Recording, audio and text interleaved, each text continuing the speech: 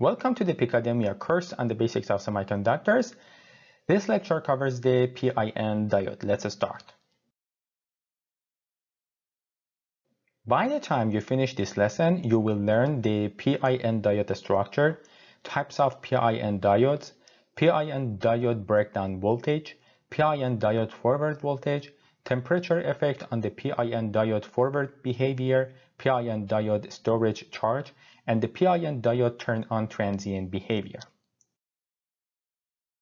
In this course, I have so far spent lots of time on discussing different mechanisms taking place in a PN junction diode, and I covered pretty much every important concept related to PN junctions. In higher voltage and power applications, the PN junction reverse saturation current and breakdown voltages become limitations. As a result, a modified version of the PN junction diode, which is called the PIN diode, can be used. A PIN diode consists of a P plus region, N minus region, and an N plus region. In other words, the N minus region is sandwiched between the two highly doped P and N semiconductors. Since the sandwiched region N minus is so lightly doped, it can be considered intrinsic. This is why this region is sometimes called the intrinsic region. And this diode is called PIN. Often this diode is pronounced pin diode, and for its simplicity hereafter I call this diode pin diode. The N- region is normally referred to as the base. The width of the base is shown by W sub B. First, let's see what will happen when these three semiconductors meet each other for the first time. As I explained earlier in this course, doped semiconductors can be considered as pressurized containers filled with gas. The pressure of each container somehow is relevant to the concentration of the dopants. N+ region is a highly doped semiconductor and contains lots of free electrons. Since the density of free electrons in the N+ region is much larger than that in the N- region, the N+ region free electrons near the N-N+ junction diffuse into the N- region. The newcomers to the N- region, I mean the electrons, recombine with the holes in the N-. On the other side, P+ region is a highly doped region with acceptors, and in comparison with the N- region, it can be considered as a vacuum that sucks in free electrons. Therefore, in the P plus N- junction, free electrons from the N- region diffuse into the P plus region. This diffusion from the N plus to N- and N- to P plus continues, and once the N- region is almost empty of mobile charge carriers, the diffusion process slows down and the device enters the equilibrium state. What is now left behind is an ionized N- region. Therefore, there is an electric field all the way from the N- semiconductor to the P+ semiconductor. Depending on the concentration of dopants of these three regions, N- can be completely ionized or partially, and this affects the internal electric field profile from the N+ to P+ regions. If the electric field profile looks like a triangle, the PIN diode is called the non-punch-through diode, or NPT diode. If the electric field profile looks like a trapezoid, the diode is called punch-through diode, or PT diode. And if the electric field profile is rectangular, the PIN diode is called punch-through limit diode, or PT limit diode. To see what is the difference between the NPT, PT, and PT limit diodes, we need to take a look at the breakdown voltage plotted against the base with W sub B. First of all, what is clear in this diagram is that the breakdown voltage increases if the base width increases. Second of all, it is evident that for a given base width, an NPT diode can tolerate a higher reverse voltage than PT and PT limit diodes. Alright, so far we know that the base width affects the breakdown voltage. But what about the dopant concentration of the base region? Does the dopant concentration of the N- region or base play any role? Here you can see the breakdown voltage plotted against the dopant concentration of the base region. Unlike the base width breakdown voltage diagram, the relationship between the breakdown voltage and ND is not linear. However, what is clear is that increased dopant concentration of the base region reduces the diode breakdown voltage.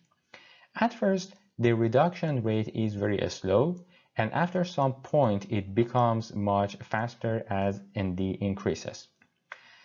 The relationship between the breakdown voltage concentration of charge carriers of the base region and the base width is expressed by this formula. By using this formula, you can replot the two plots I just drew here. Let's now take a look at the forward bias behavior of the PIN diode. Under the forward bias, we can consider three voltage drops across the diode, two junction built-in voltages, and the voltage drop across the base, which is called the drift voltage. So the diode forward voltage can be formulated like this. The total junction built-in voltage, which is a result of the summation of the built-in voltages of the junctions P plus N minus, and N minus N plus is given by this equation. In this equation, P sub L is the hole concentration near the P plus N minus junction, and N sub R is the electron density at the N plus side of the base. The drift voltage, which is the voltage drop across the base region, is given by this equation. The drift voltage is proportional to the base width W sub B and is proportional to the sum of the mobility of holes and electrons in the base region. And also is proportional to the stored charge Q sub F. Another aspect to look at is the temperature dependency of the forward characteristics of the PIN diode. Basically, what we want to see is that what happens to the PIN diode forward voltage when the temperature rises or drops.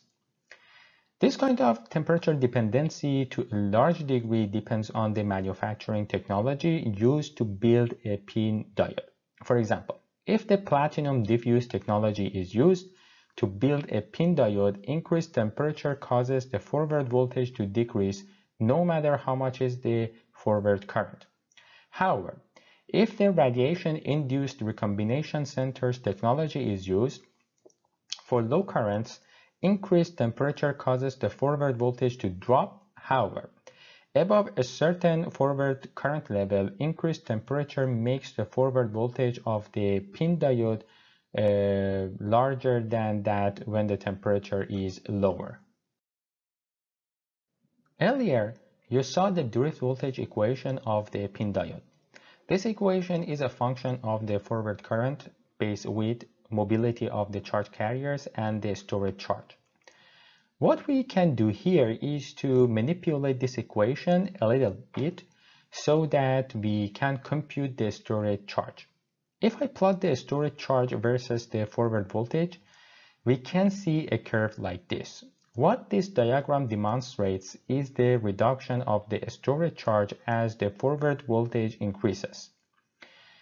We already know that the drift voltage is proportional to the forward current. As a result, for a higher forward current and therefore forward voltage, the PIN diode storage charge reduces. Of course, this is a very good news since this causes a less reverse recovery. The transition from the off to on states in PIN diodes is different from normal PN junction diodes. As a result, I take the rest of this lecture to discuss a little bit about this transient behavior.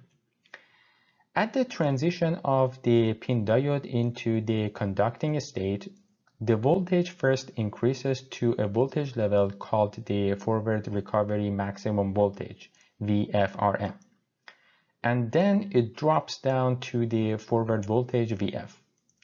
If T1 is the time at which the voltage drop over the pin diode is 10% of the forward voltage, and T2 is the time at which the voltage over the diode reaches 110% of the forward voltage, the difference between T2 and T1 is called the turn-on time and is shown by TFR. Why understanding this behavior is important? Well, this is important because in some applications where we need to use the diode to clamp the voltage, let's say the voltage over a MOSFET as a way of protection, this VFRM can cause severe voltage applied over the MOSFET, and this may cause a permanent damage to the device. In a poorly designed 1700 volt diode, the forward recovery maximum voltage can even reach to 200 or even 300 volts, and this is 200 times larger than the forward voltage. Therefore, we are always interested in a power diode or pin diode that has a very small forward recovery maximum voltage, or the one that does not have it. Under a certain condition, we can use this equation to calculate VFRM. As we all can see, VFRM is proportional to the base width and the forward current, and is disproportional to the dopant concentration in the N- region. In this lecture, I discussed the pin diode structure, breakdown voltage, forward voltage, temperature effect on the pin diode forward behavior, storage charge, and the pin diode turn-on transient behavior. In the next lecture, I will introduce the Schottky junction. Thanks for joining this lecture of Peacademia.